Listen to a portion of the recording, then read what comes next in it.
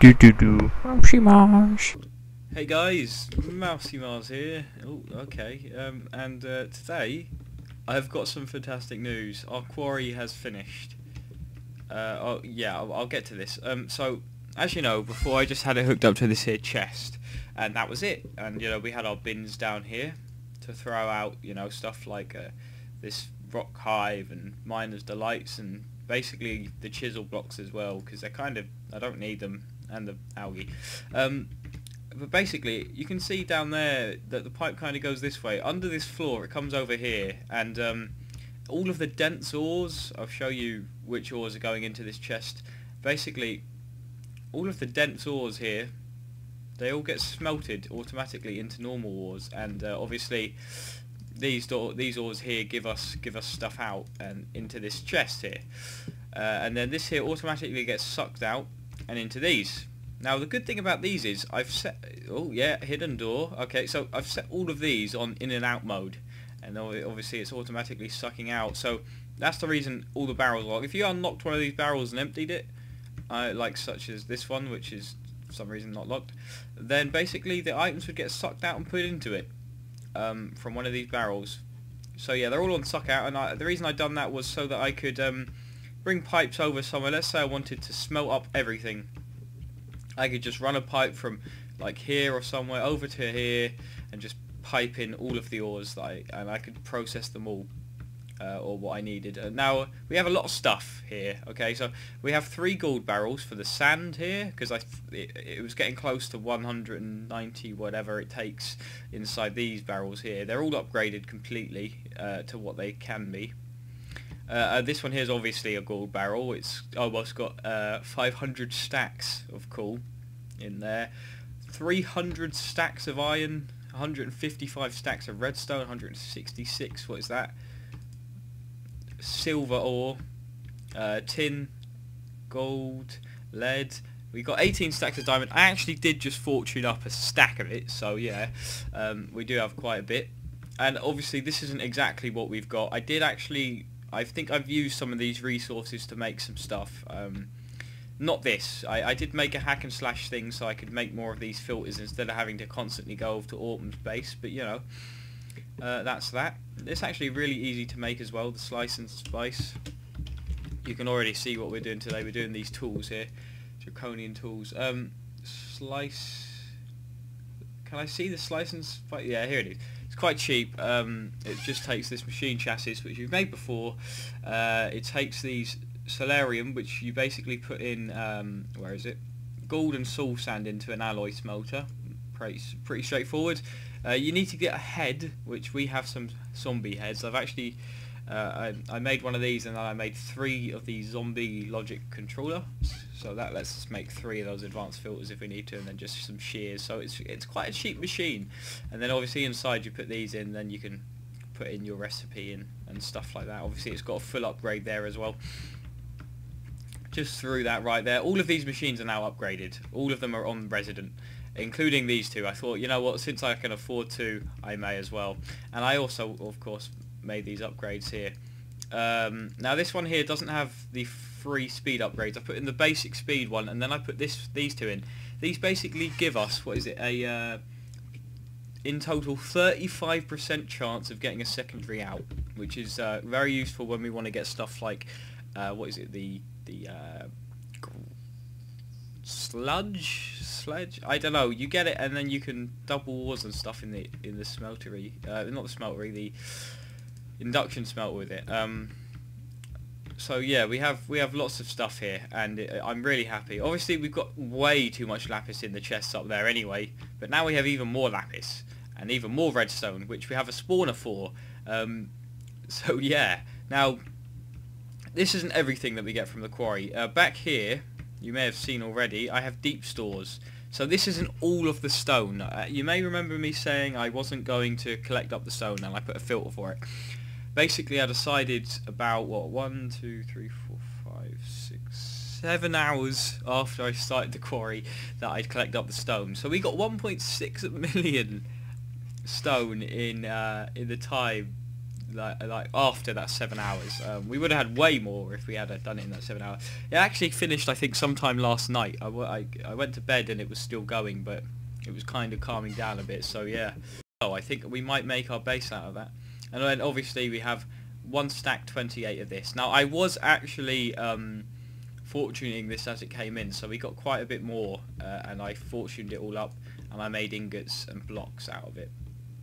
So yeah, that's our quarry. It's done now. It's actually inside this bag here. Where is it here?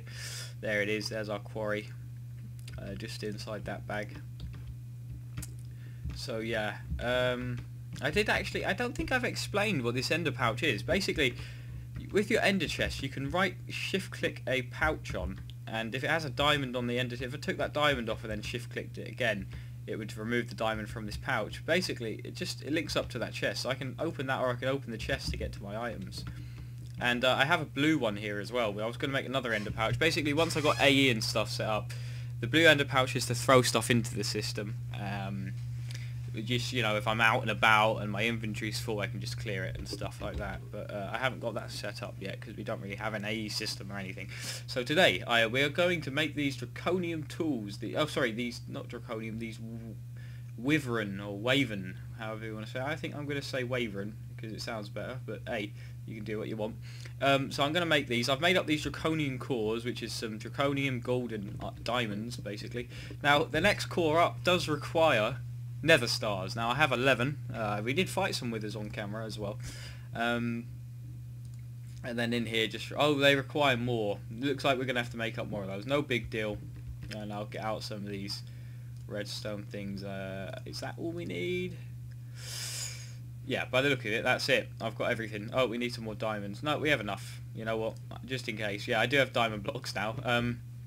Grab out some sticks as well. So for this guy we need a pick. Okay, got the pick. Do we need a shovel? Yes. Oh, hang on. We need a diamond shovel. So let's grab ourselves one of those. I take it we need a diamond sword. Yes. Oh, wow. What a guess that was. And the bow, I think we just need a normal bow. Yeah, so some 3 string, which we have in here. 1, 2, 3. Okay. And then we'll go ahead and make up this bow. Done. Perfect. I constantly sort my inventory and stuff. I don't know why. I just natural instinct now, I guess. So let's make up these cores. We can make 4 of them. And that was 1 for each tool, I think. Yeah, that's it. 1 for each tool.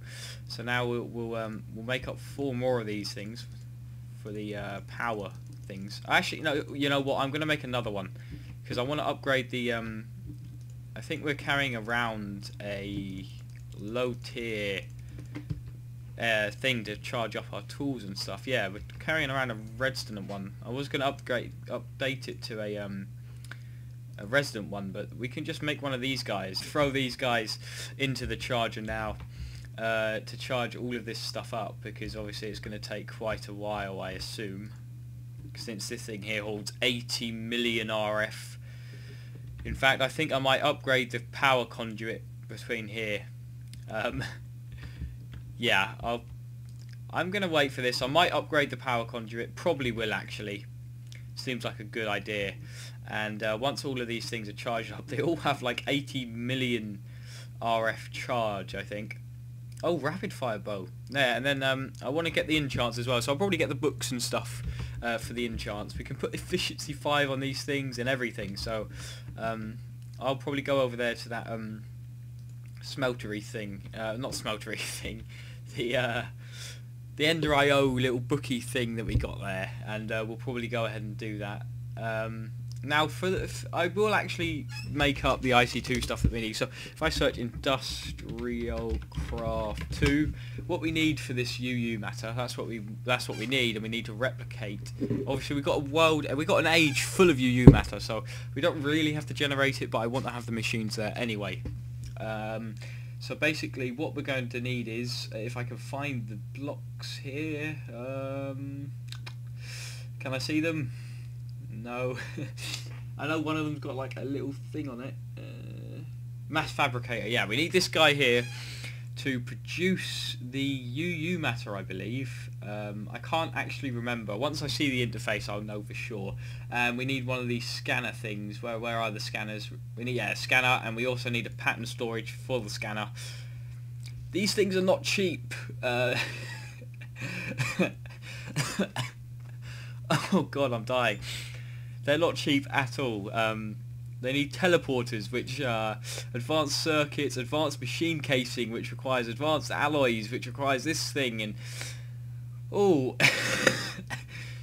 you really go down the rabbit hole here. Okay guys, so I've just found out that unbreaking and efficiency don't do anything to this sword.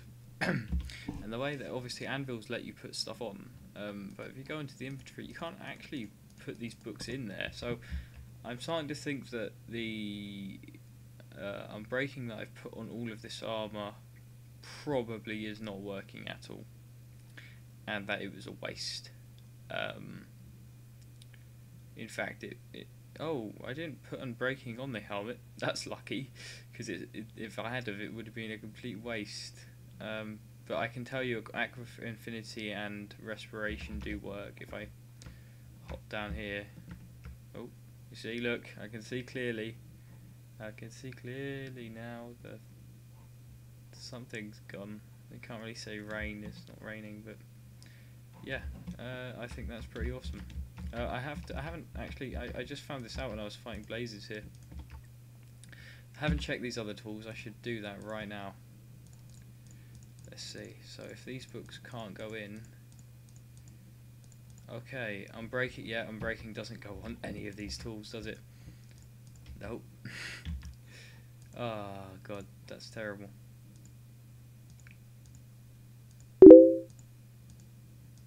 Nope, no unbreaking. Fortune goes on.